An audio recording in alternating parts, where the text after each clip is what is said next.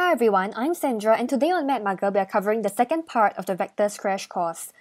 In today's video, I'm going to cover applications of the dot products, which includes length of projection and the acute angle between two non-zero vectors, and applications of the cross products, which includes the perpendicular distance, area of triangle, and area of parallelogram. If all you wanted was a consolidated summary of all the results, you can just pause the video right here and copy down everything on this screen. But if you want to understand how each of these results is obtained, then I suggest you continue watching.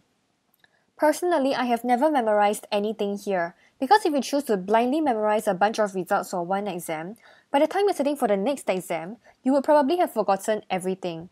Instead, I chose to derive everything on the spot from the definition of the dot and cross products. Even if that is not your cup of tea, you may find it easier to remember if you have some vague idea of where each result comes from. Let's start with an easy one. If you have a vector A and a vector B, and you want to find the acute angle theta between the two vectors, then you use the dot product. The definition of the dot product is A dot B equals mod A mod B cos theta. And to find the angle theta, just rearrange this to cos theta equals A dot B over mod A mod B. And I like to put a mod in front of the A dot B because later on, when you go on to find theta by taking cosine inverse of this expression, you want the acute angle theta. So that means that cosine theta has to be positive. If you find this manageable, then we can move on to the next one, finding the area of a triangle.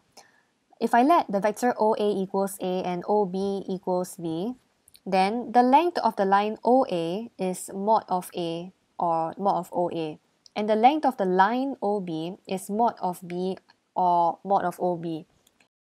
Think of this in terms of how you would find the area of the triangle OAB if this was a purely geometry question. So, in secondary school, you might have learned that the area of a triangle is half AB sine C, where A and B are the lengths of two sides of the triangle, and the big C is the angle in between those two sides.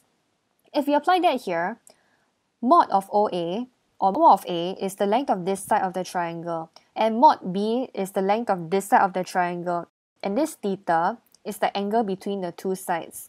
So applying this formula, the area of triangle OAB is actually equal to half times mod A times mod B sine theta. And if you compare this to the definition of the cross products, mod of A cross B equals mod A mod B sine theta. So actually this part is just half mod A cross B. Now suppose I add a point C here such that OACB is a parallelogram. How do you find the area of this parallelogram? Actually, it's very obviously just 2 times the area of the triangle OAB. So the area of the parallelogram OACB is 2 times half of mod A cross B, which is equal to mod of A cross B. This is how you find the area of the triangle and area of parallelogram using the cross product.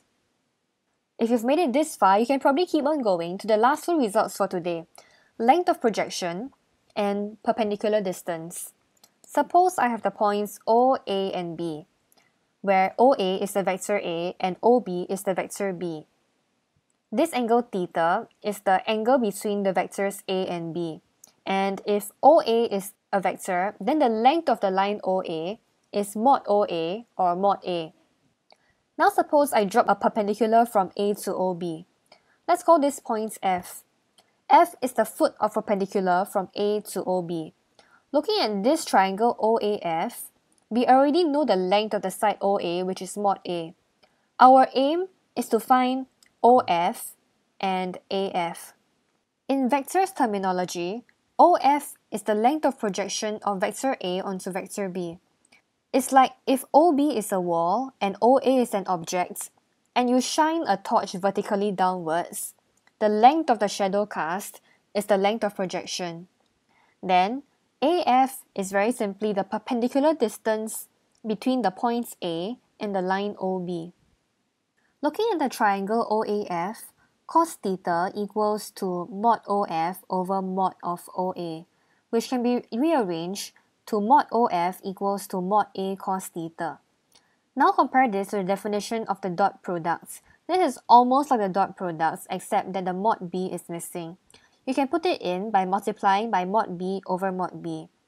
And then this expression becomes mod of a dot b over mod b.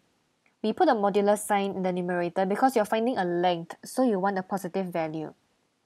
So that means the length of projection of a vector A onto a vector B is mod of A dot B over mod B. Take some time to pause and process this if you need.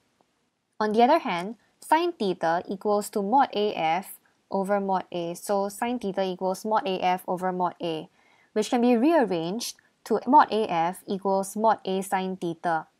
Comparing this to the cross products, you can see that mod of A cross B is almost this, but with the mod B. Once again, you deal with it by multiplying by mod B over mod B. Then this part here is mod of A cross B. Therefore, the perpendicular distance from a point A to the line OB is mod of A cross B over mod B. Take a very deep breath to pause and process this. Stop and replay any parts if you need. And that's all for today's video. I hope you now have a better understanding of the applications of the dot and cross products and that you will find this somehow helpful. All the best for your school exams or A-levels or just life in general. Feel free to leave any questions or suggestions in the comments.